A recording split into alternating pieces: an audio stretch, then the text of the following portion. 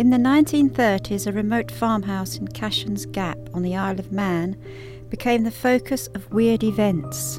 Following a poltergeist outbreak, a small strange creature appeared. The Irving family, who owned the house, heard the animal speak. It claimed to be a mongoose called Jeff, who had been born in India in 1852. Jeff haunted the family for almost a decade and became world famous. He was even mentioned in the British Parliament. Although the house at Cashan's Gap was demolished in 1971, Jeff remains a Fortean icon to this day. Hello again, ladies and gentlemen, boys and girls. It's me, Barry Tadcaster, back again. And this is my old mate, Jeff the Talking Mongoose. I'm the eighth wonder of the world, me. Thou shalt never know what I am. I already know what you are, you're a talking mongoose. Oh, that's by the by. I was born in New Delhi in 1852. Hey, well, you've aged quite well, ain't you, mate? Oh yes, oh yes. It's rolled around again. It's time for another episode of On the Track Xtra with me, Barry Tadcaster, and Jeff the Talking Mongoose. You know, Jim tells me stuff. Mum feeds me and I follow Volley. So Jeff, what we're going to do this week then? This week, we're going to be visiting a Malorder Ashanti.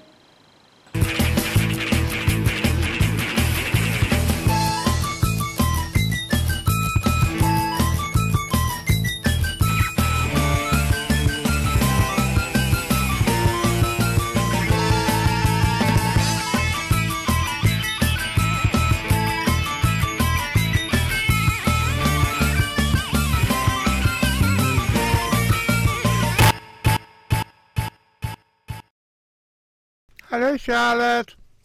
Yeah?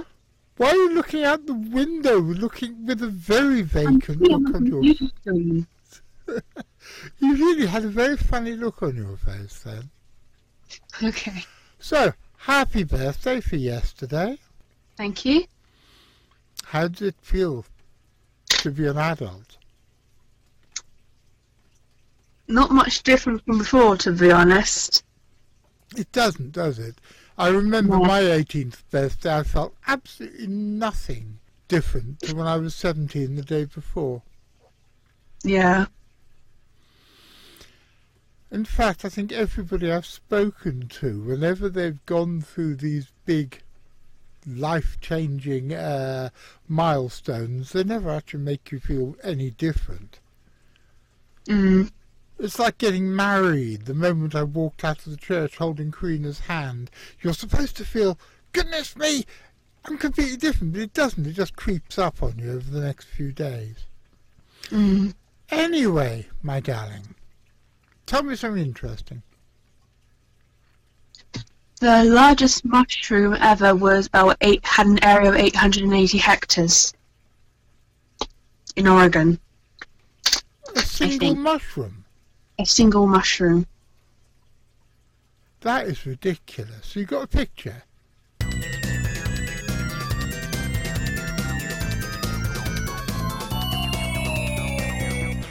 Fungi are very strange things, and I would hazard a guess that quite a lot of what you think you know about them is absolutely wrong. For one thing, they're not plants. In fact, in many ways, they're more similar to animals. Similar to animals, fungi are heterotrophs. They acquire their food by absorbing dissolved molecules, typically by secreting digestive enzymes into their environment. And, unlike plants, fungi do not photosynthesize. But let's talk specifically about mushrooms. In fact, one particular mushroom. The visible bit of a mushroom-like base is far from being the complete organism. Armillaria is a genus of parasitic fungi that include the Amylea species known as honey fungi that live on trees and woody shrubs. Armillaries are long-lived and form some of the largest living organisms in the world.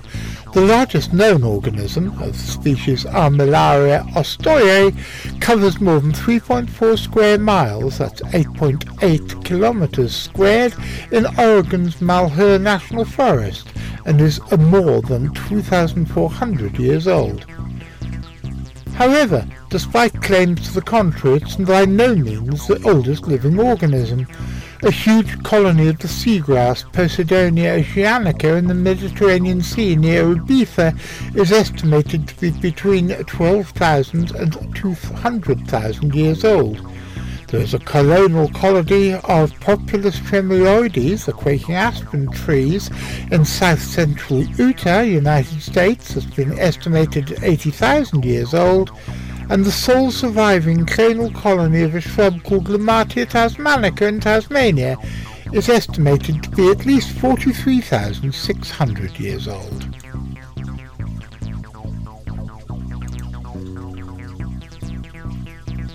Mycelium is the vegetative part of a fungus or fungus-like bacterial colony consisting of a mass of branching thread-like hyphae, which are sometimes called shiro, especially within fairy ring fungi. Fungal colonies composed of mycelium are found in and on soil and many other substrates. A mycelium may be minute, forming a colony that's too small to see, or may grow to span thousands of acres, as in Armillaria. At various times and on the track I've mentioned my old friend Ken Campbell, Fortean, playwright, actor and so much more. His daughter, Daisy Aris Campbell, is an equally remarkable writer and performer who in 2013 started a production company called Mycelium to create magical theatre and interactive experiences aiming to astound in the tradition of her legendary and sadly late father. They are a female-led production company spanning decades of alternative and DIY culture. They hold the torch for and have reignited an aspect of the counterculture ecology, and they are in search of the others, anyone who gets what they do and is up for a mind-expanding caper. They named themselves the Mycelium because it expresses their belief that growing connections between underground creatives helps to build a new culture. But, as I so often do, I'm digressing, which is something I'm very good at doing. But now I think we need to get back to the main narrative. Well, all sorts of things had happened in the meantime, and by the time I got back to Charlotte, it was coming towards the second half of the afternoon. And although I was ready to talk to her, she was outside painting, but she was kind enough to grant me a few moments of her time. But that wasn't all that had changed. I'd originally wanted to talk to her about the latest evidence that the large tortoise-shell butterfly still exists in England, despite the fact it was declared extinct sometime in the 1950s. But in the intervening hours, something else had happened, something quite extraordinary. Charlotte, guess what? I have some really amazing news for you. What is it? Well, you'll remember that many years ago I wrote a paper about pine martens in England, and the Mammal Society and the people at the British Museum of Natural History told me I was an idiot. And in the last 10 years, pine martens have started turning up all across parts of England. And one has just turned up in Suffolk. Yeah.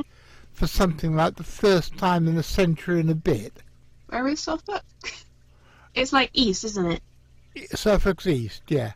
Back in 1977, two academics, Langley and Yalden, wrote a paper on the decline of the rarer British carnivores. In it, they charted the decline of three rarer British carnivore species, the wildcat, the polecat and the pine marten. Over the years, my researches led me to the conclusion that the pine marten in particular was still alive in various parts of the United Kingdom where it supposedly had been extirpated over a century before. An old friend and colleague of the CFZ actually took my results to one of the authors of the aforementioned paper, and I'm not going to mention anybody's names because I don't really want to cause any more nastiness, but the person involved wasn't the slightest bit of interested. My results, he said, didn't conflict with his at all. Well, for the last 10 years, pine martens have been turning up all over England in places where they hadn't been seen for decades and decades and decades. And the latest of these sightings is a dead specimen found on a beach at Felixstowe in Suffolk. If you look at Langley and Yalden's results, they believe that the species became extinct in Suffolk in the middle of the 19th century.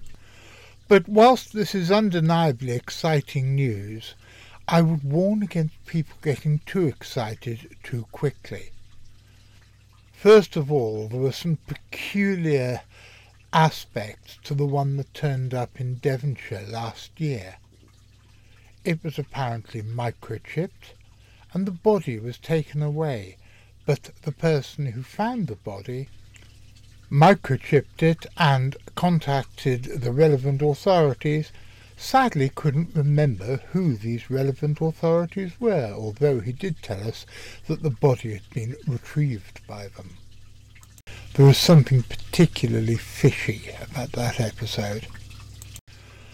Also, I would like to point out that Felixstowe is a busy, bustling international port, and it's not beyond the bounds of possibility that a pine marten from somewhere on mainland Europe had hitched a ride unwittingly upon one of the ships which come into Felixstowe on a regular basis. And finally, Felixstowe Beach was the site of another cryptozoological hoax.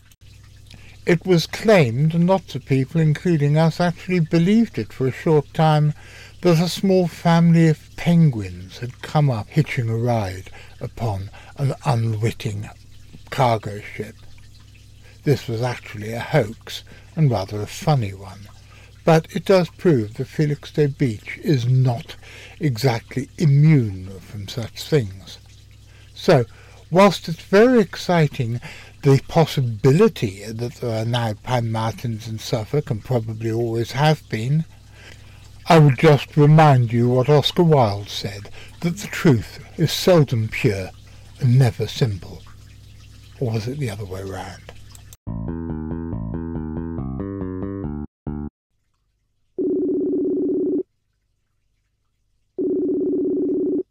Hey Charlotte, you're never going to guess who's just arrived. Is it Wally the comedy rhinoceros? No, I'm afraid not. Not quite as exciting as that. It's Corinna. Yes, ladies and gentlemen, Corinna's back out of hospital, and it's lovely to have her home. However, she really isn't very well at all. And on top of that, she's lost her voice as a result of one of the surgical procedures she's been through. So I'm afraid she isn't going to be being part of On the Track for a while at least. But she's here in spirit, and it's lovely to have her home again. On top of that, I've been in the wars as well, and I managed to injure my foot quite severely, and so for the last couple of months I've been having regular visits from the district nurse, all gowned up and masked up because of the lockdown, because of COVID-19, and I've been given an interesting but quite debilitating cocktail of hard painkillers. So that's one of the reasons, in fact the main reason, why there haven't been anywhere near as many on the tracks as one would have hoped over the last few weeks. And because I'm on a large amount of tramadol at the moment, it's the reason I may or may not sound completely tripping out of my gourd. So Charlotte, while we're talking about my foot, Yeah. do you think I ought to show all the boys and girls out there in viewerland a picture, just to tell you what I mean, so if you can see what I mean? I don't see why not. I can think of very reasons why not. It's pretty revolting. So, ladies and gentlemen, here is a picture of my foot to show why I am on tramadol and why, at the moment, I am speeding through space like an out-of-control Earth star something or other. But because I would not want to alarm people too much, this is a trigger warning. It's fairly nasty, so if you don't like nasty stuff, turn away.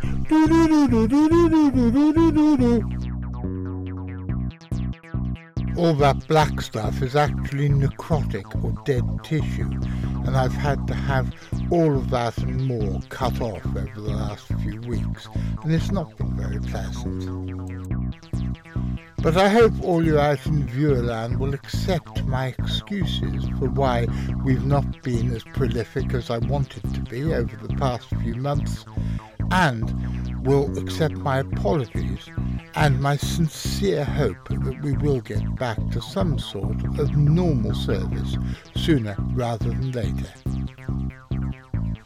But now I think it's time to go back to some sort of cryptozoology content.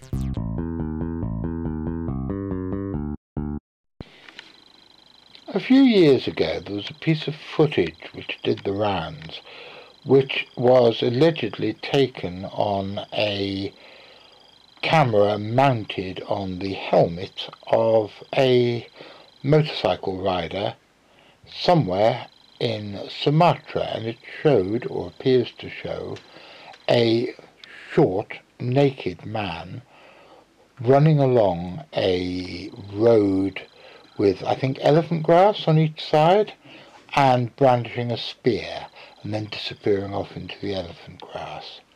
What do you think about it? Orangutan? It could be an orangutan. My first thought, though, is that it's probably a modern human from a very short tribe. There are these tribes of people, we know about the pygmies in the Congo, but there are people from the Philippines that are very short as well. It's not impossible that there's... they're in India and Sri Lanka, but there's these people from the Philippines. But it's not impossible that there are races of short, jungle-dwelling people in Sumatra that are fully modern human beings, but they're very small. The orangutan is something that's separate from the orang pendek. The people say that it's about 3 feet tall, which is smaller than the orang pendek. It's more human looking. They go naked in the jungle, usually. They don't have hairy bodies, but they have long hair on their head, and they hunt with bamboo spears that have poisoned tips, which sounds almost identical to the Ibu Gogo of Flores. And my guide in Sumatra for the first 4 expeditions, the late Sahar Dimas, his father around 1980 had an encounter with these things, and at the time he was trading. He was with a friend and they were exchanging rice for other goods, and they were in a remote area of what is now Corinna Sablak National Park, and they'd gone along a ridge and they'd made camp for the night, and they'd come down the other side and they were cooking some rice, and the story goes that one of these creatures, the orangutan, walked into the camp and started stealing the rice, and Sahar's father's friend killed it with a parang, which is similar to a machete. Then more of these creatures came out of the undergrowth armed with bamboo spears and killed this guy, but they left Sahar's father alone because he hadn't attacked them. But reports of them seem to have just fallen off. When I go to Sumatra, I always find lots of people that have seen the orang pendek. When I ask about the orangutan, they say they've heard of it, but they've never seen it. Do you think they could? Do you think the orangutan could be a mythological interpretation of the orang pendek? No, because they're so very different. The orang pendek is bigger, bulkier, hairier. Its tool use is, throwing rocks and sticks and things. It doesn't use spears. It doesn't go in groups. They're two very different things. Yeah. And I think it could be a relative of Homo floresiensis. That's a very reasonable theory. Because we've got the new relative of floresiensis now in the Philippines. There are two hominin skeletons from Red Deer Cave in mainland China that were only about 10,000 years old, that have also been interpreted as belonging to this same lineage, which is from the Homo habilis rather than Homo erectus. So it's looking like Homo habilis had its own quite separate lineage outside of Africa. And these two haven't even been given names yet. Okay. Carl, when you were in Borneo, you were asking about the Batutut? I was, yeah. Anybody I could find, I would ask about the Batutut and just see what people thought about it. The first thing was that most people were not familiar with the name at all. In fact, I had to refer to it as orang pendek for them to fully understand what I was talking about. And the main theory that I was told was that they were people that had been shunned away from villages through to deformities and were living wild in the jungle. Do you think there's any credibility to that at all? Possibly, but I think they'll find it hard to live in the jungle on their own. So that might be an interpretation by the people of something that they don't understand. If they're seeing some sort of unknown hair-coloured primate, they might think that was a cast-out human being. I thought it was interesting though that they weren't familiar with the name Batutut at all, and I had to call it orang pendek for them to know, which means that they're obviously aware of modern stories of orang pendek. So yeah. But the tradition of creatures like that on Borneo isn't nowhere near as powerful as it is on Sumatra. Absolutely not. No. Yeah, I can vouch for that. If you want to support us and help us make more content like these, please press like, subscribe, follow our Facebook page and check out our Patreon. Hello ladies and gentlemen, it's me again. Over the last few months you've probably noticed that On The Track has changed. Well, there's a very good reason for that. The thing is that between 2000 and 2017, that's 17 years for those of you who can't count, I was the main promoter of an annual event called The Weird Weekend. And it was a conference aimed at, about and for people from the Centre for Fortean Zoology. And although it wasn't all about cryptozoology, it was all full of events and lectures and film shows and exhibitions on subjects which I thought that people from the Centre for Fortean Zoology would be interested in. And it was all wrapped up in a nice overcoat of surreal fun. And you know what? I miss it terribly, which is why about 6 months ago I decided that I was going to rebrand On The Track. I thought we'd do a monthly episode of about half an hour, and then in between each episode we do what I call On The Track Extra, which resurrects somewhat of the feel of the old Weird Weekend. And have a look at these two examples, which I chose almost at random because I thought that you might enjoy them.